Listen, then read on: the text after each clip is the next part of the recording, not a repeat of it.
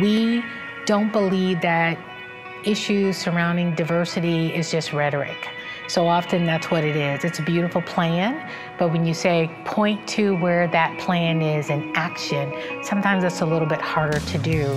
And so we have tried, I think as a community, to reach out to folks in ways that everyone can feel included. As a student athlete, I think you face a lot of different kinds of stereotypes and a lot of different kinds of diversity.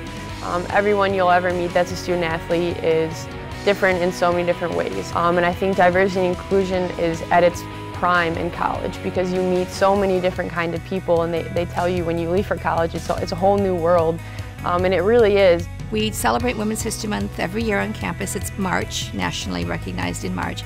And we pick a different theme every year. We wanted to do something around gender and gender equity in sports, and we picked the theme of tackling injustice because it was a chance to work on something with We Are One Team that was specifically relevant to both, and it really fit with what the Women's Center wants to do and what We Are One Team is really focused on. It was a fabulous month.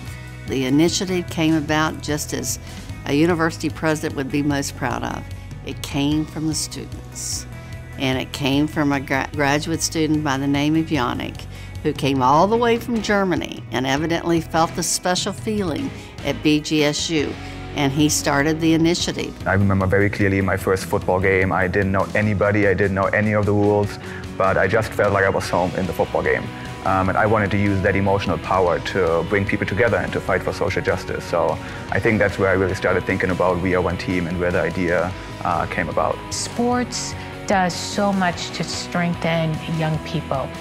A sense of community, a sense of belonging, a sense of family almost. And so when you think about the work that We Are One Team is doing, it really does hit at our core values as an institution. So the message that We Are One Team sends is really a simple one.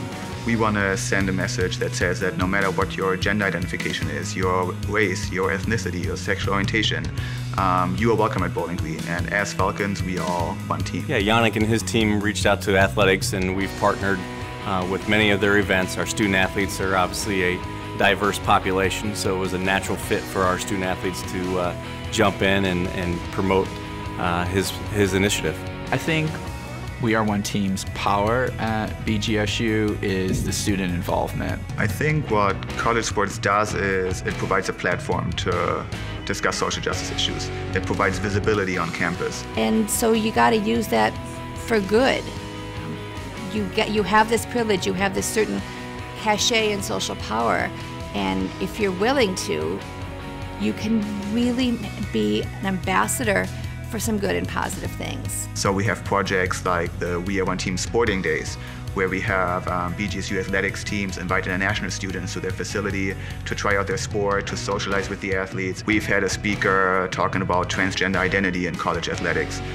Just recently, we had 2 speakers from the Muhammad Ali Center give a talk about the legacy of Muhammad Ali and how we can honor that legacy at BGSU. As I think about the young people who are on our college campuses now, they are our future for tomorrow, and the experiences that they have now we'll see that bubble up in their profession. We'll see that bubble up as they raise their own children. We'll see that bubble up as they become valued citizens within the communities.